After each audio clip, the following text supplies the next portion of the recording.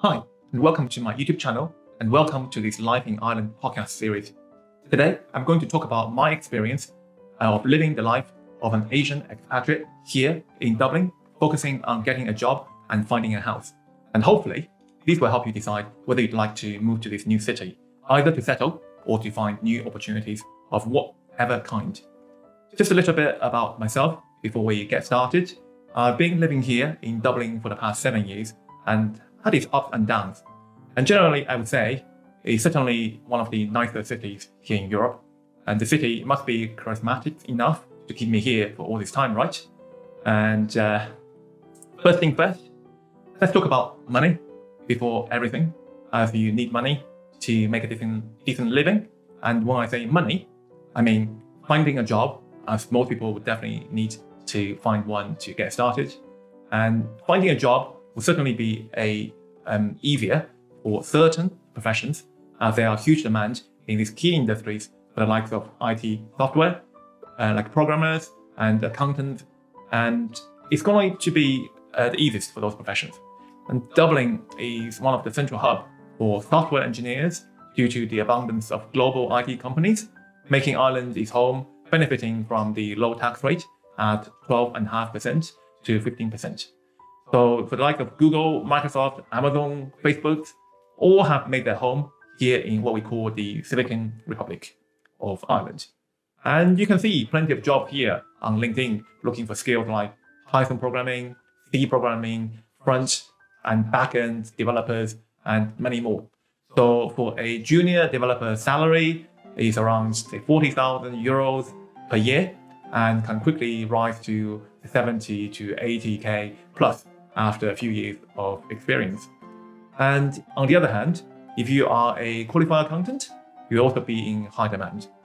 Ireland has one of the biggest fund administration industry in Europe. There are lots of positions starting from trainee or entry-level fund accountant role to more senior positions. There are also lots of opportunities for graduates in this industry in particular. So if you are just starting out on your career, this is a relatively easy industry to get into. And as a trainee or entry-level accountant, the employees tend to be supported by the employer with a professional qualification, such as the ACA, ACCA, or CIMA. And most employers would also provide study leave, such as time off work or bonus if you pass the exam, to assist with the learning experience. And if you are thinking about a career in accounting and finance, I definitely recommend taking on the study option for one of these professional qualifications.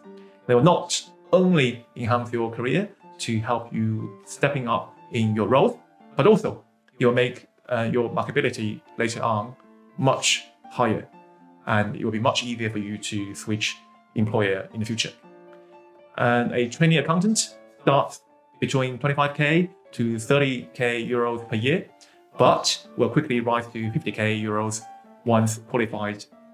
Senior roles can command a salary in excess of 100,000 euros, which is pretty eye-watering. Another big industry is the food manufacturing, food production industry, and due to the God-blessed natural environment here. Jobs in this sector is more challenging, as there are relatively fewer foreigners or expatriates working in this sector. Opportunities still exist for new graduates from university if they wish to compete on a graduate training program. However, these tend to be extremely challenging, and the competition with strong local candidates and positions available are very limited. Some of the very large indigenous employers with a global brand in this sector, including the Kerry Group and Columbia. And they both run a grad program, and the application starts every year around September and closes the following year, February time. And so if you want to apply for a graduate program, you better start early around September time. And another huge sector in Ireland is the pharmaceutical production industry. Most of the larger pharmaceutical companies have offices or manufacturing facilities here, such as Pfizer, Merck, or GSK, just to name a few. And positions in these companies tend to be very specific and very technical or R&D focused. So I would say again, the easiest position to obtain in these companies may be the accounting and finance position, as these skills tend to be highly transferable. Overall, I say the employment prospect in Ireland is excellent, especially for entry-level positions or graduates just out of university and wish to start their career here in Ireland. And I would recommend, certainly for graduates, focusing on the IT and the accounting industry due to the skill shortage in this area. After the pandemic, there's also a quite large shortage in the customer service sector, such as coffee shops, restaurant, retailer, and supermarkets. The minimum wage here in Ireland is still pretty high, at 10.2 euros an hour for 20 years old and plus. And many employers also pay more than the minimum wage to attract candidates, where you can see actually a lot of jobs would be advertising at around 15 euros per hour for the customer service sector. As more people are working from home and also eating at their own home rather than dining out, Deliveroo has become a very popular app here in Ireland. So if you have a work permit, you can easily register an account with Deliveroo, and they will send you all the gears you need. All you need is a bicycle, and you'll be as fit as ever. And you can do the earn as you ride, so anytime as you like, and be your own boss. So you never need to worry about when to work or when to stop, because you are at your own boss. But definitely a great part-time job option to consider. And even I have registered an account with them, although I've been quite lazy and never got started. So as a summary, the job market scoring, I would give Dublin an 8 out of 10 for its excellent career prospect, especially for entry-level graduates, and the abundance of global companies here available in Dublin, plus the decent salaries that employees may potentially be able to command. And the next topic I'd like to talk about is housing. So many of you probably already heard a lot about finding a place to live in Dublin is pretty tough and challenging. And I confirm these are certainly true. It's been like these things I started when I first moved to Ireland, and has only got worse each year on year. And I think the best way to come to Ireland is to be transferred or relocated by your company, which will save a huge cost. I've been relocated to Ireland twice myself with my employer. So when I came over to Ireland, I was lucky enough to have the support from my previous employer each time. So it was certainly an easy task for me with some support on housing to get me started. If you need to find your own house in Ireland, the best source of information is daft.ie. So it's daft.ie, where pretty much all the landlords will be advertising on this website. So in 2022, a nice double bedroom would cost probably around 900 euros per month, at least. And I know some people are on a tighter budget, so room sharing is probably a better option.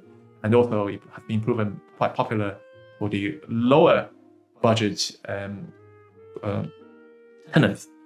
This would effectively halve the cost to 450 euros per month. If you have a place of your own, if you want to have a place of your own, or if you have a family, a small single room apartment in the city would probably be setting you back for at least 1,600 euros. And a 2-bed apartment, you'll be budgeting around 2,000 euros in an average neighborhood. So certainly, housing is not cheap. On the other hand, if you're thinking about buying, this is not easy either. The central bank rules they have a limit on the amount that you can leverage on your salary. The standard leverage ratio is 3.5 times of your salary, or 4 times if you have a really strong credit. The average property will be starting at 400k for a 2-bed apartment in the south side of Dublin. So say on average salary of 50,000 per year, you will need around an eye-watering 200 grand cash deposit if you want to buy a place yourself. So certainly not an easy buy and not for everyone. The borrowing limit set by the central bank has been the main driver for the recent rent increase due to the challenges on getting a mortgage. I'd love to talk more on these 2 topics, and we'll try to answer any questions if you have. If you like the video, make sure to subscribe and be tuned in for the next episode about social and outdoor life here in Ireland.